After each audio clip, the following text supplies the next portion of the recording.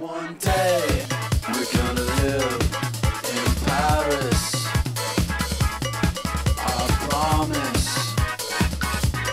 So here's number 3. We're going to analyze solutions of y prime is equal to sine y.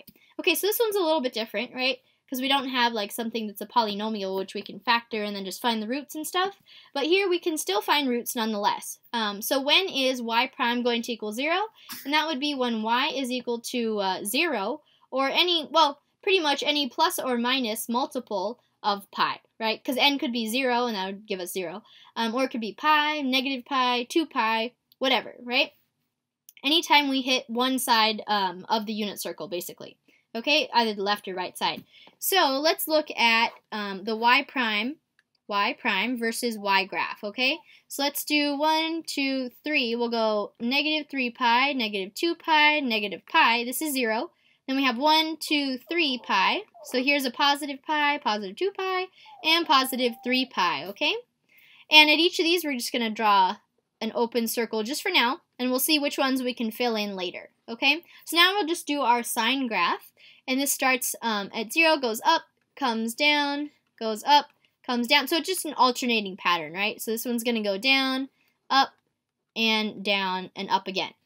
All right, so now from here, we're going to draw our arrows, right? So anytime we have a section where the y prime graph goes above the y-axis, when it's positive, then we just draw an arrow to the right. And whenever it's negative, we just draw an arrow to the left, okay? So right, left, right, left. Like I said, it's just an alternating pattern here, right? So then we have a left one here and a right one and everything like that. So then we're going to fill in, I know it's kind of hard to see, but for example, let's look at this negative pi one. This point here has 2 arrows on either side of it pointing toward it, right? So we're just going to fill that in, as is this one and this one at positive pi and positive 3 pi, okay? So the phase line looks something like this. So we have, this is our y, and we have 2 pi, here I'll label them right after. So 0, pi, 2 pi, negative pi, and negative 2 pi, okay? So at each of these points, we have our dot, okay? And then we have these going out like that. I'll just draw in our arrows, okay? So something like this. Then they alternate, so we just alternate the directions of the arrows. Okay, and then so here we have closed at, well, a closed circle or a closed dot at negative pi and at pi, and all the odd ones, basically, right? So what we have is actually when y of t is equal to plus or minus pi times an odd number, which is given by 2n plus 1. Okay, that's how you get an odd number, right? So basically, I'll just write in parentheses, this is an odd number. When it's an odd number times pi, it doesn't matter, positive or negative, then we have an asymptotically stable equilibrium point. Asymptotically stable equilibrium point. Whereas, if we have our y of t is equal to plus or minus a positive number times pi, which includes 0 as well, right? Then this is unstable. It's an unstable equilibrium point, okay?